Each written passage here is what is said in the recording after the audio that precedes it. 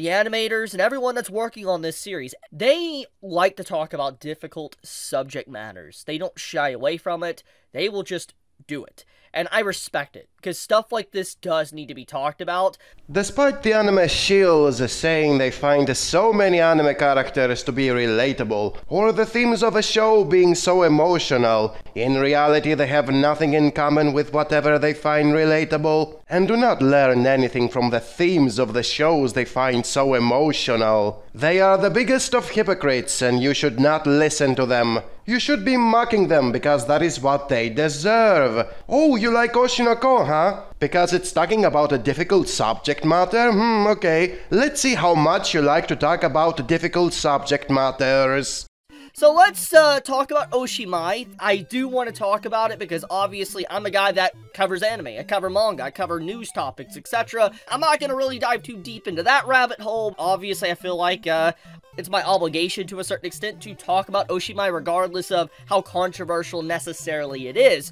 I don't want to dive into that toxic lake. That is not what I'm going to do. Yes, there are a few sus parts. I'm not going to really dive too deep into that rabbit hole. Clearly, it is causing a lot of controversy, and so let's talk about it. I don't want to dive into that toxic lake. That is not what I'm going to do. There is definitely controversy around certain areas. I'm not going to really dive too deep into that rabbit hole. Now, regardless of your personal stance or how you feel about it, whatever, this is a good episode if you want to look past some sus parts of it. I don't want to dive into that toxic lake. That is not what I'm going to do. I wanted to talk about Oshimai. I'm not going to really dive too deep into that rabbit hole. There is a really in-depth story going on, and I am excited for it. I don't want to dive into that toxic lake. That is not what I'm going to do. Oh my, look at that. He loves a show that does the exact opposite of what he does.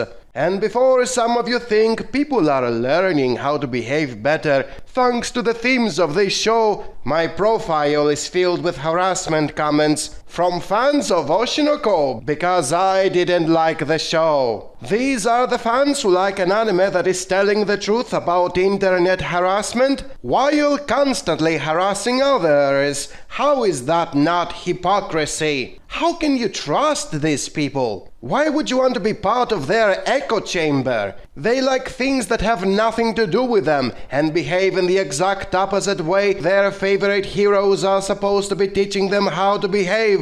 Screw these people and screw the community they created. Because down to it, they don't give a shit about the subject matter or the themes. They just wanna masturbate at the pretense of being smart by consuming a product that's supposed to be deep. I don't want to dive into that toxic lake.